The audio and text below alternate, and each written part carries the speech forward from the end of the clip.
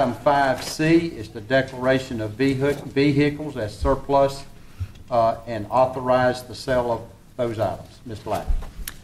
Yes, sir. There are a number of items, primarily vehicles, and as discussed this morning, there's some solid waste equipment, which we're asking to be declared surplus. The vehicles will be sold on govdeals.com, and the solid waste equipment will be leased.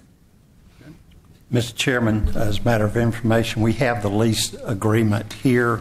The purpose of the lease of these items for your notification and for the public is that these items, these containers that we're looking at leasing, do have a value to the county. They have been used by the county, and the reason we do not want to sell them is in the likelihood that the county could use those in the future.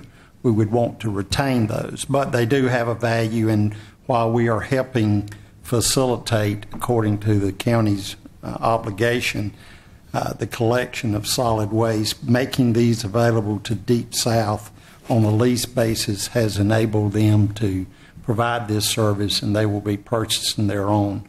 So that's a clarification as to why we were doing that. Thanks, sir. Are there any questions?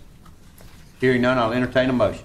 Mr. Chairman, I move that we declare the vehicles as surplus and authorize the sale. In addition, the roll-off containers for lease to prospective vendors. Okay, we have a motion. Do we have a second? Second. We have a second.